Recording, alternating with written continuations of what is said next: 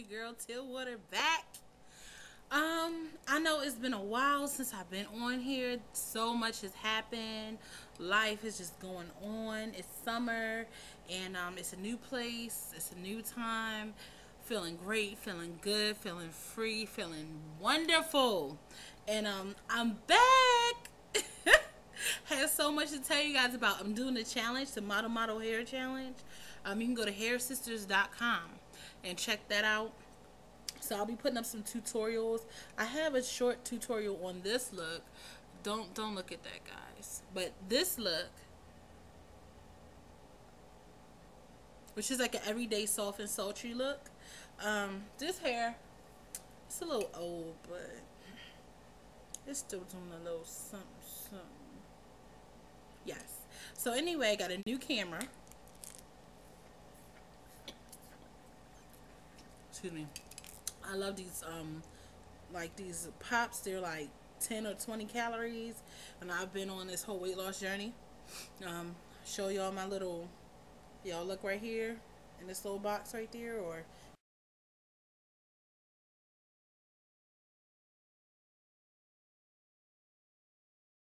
should be coming up soon. You'll see my new body. I lost about 52 pounds and counting. So yeah, I'm not where I want to be, but I'm on my way, and that's all that matters. It's not how you start, it's how you finish, right? So anyway, guys, I'm gonna get back to you with the makeup, back to you with the clothes, back to you with the hair, back to you with everything that I promised. Ladies, thank you for subscribing. In the interim, I'm gonna give you a quick little something on what's going on in my makeup world, what I'm loving right now. Tarte invigorating, skin invigorating benefit natural cheek stain in green siren. Oh, it's beautiful. And blushing bride, it's beautiful. They're organic and they're wonderful. I'm loving Sephora's rose right now, definitely. What else am I loving? I'm loving this fat brush from NYX to do my blending with in some applications. So yeah, I'm gonna give you I mean, I've been doing stuff with the poetry. You have to go to the Cage Bird Journal on Blog Talk Radio.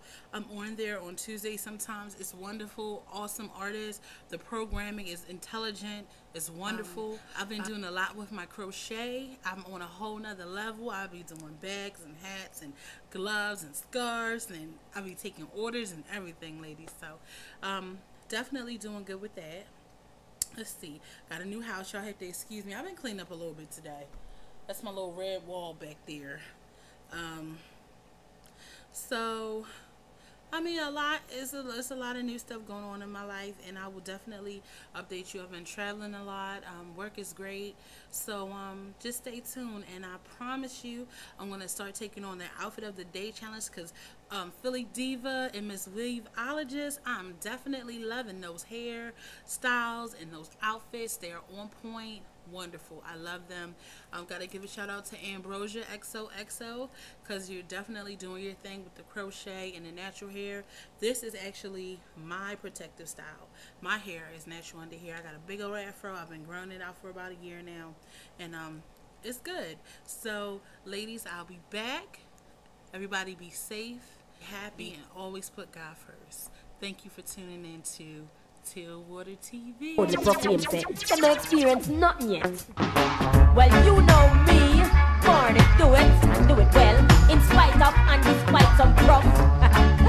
What was that? Me say, some people spend a lifetime only experience politics and religion. Some people seize every moment, others stay governed by indecision.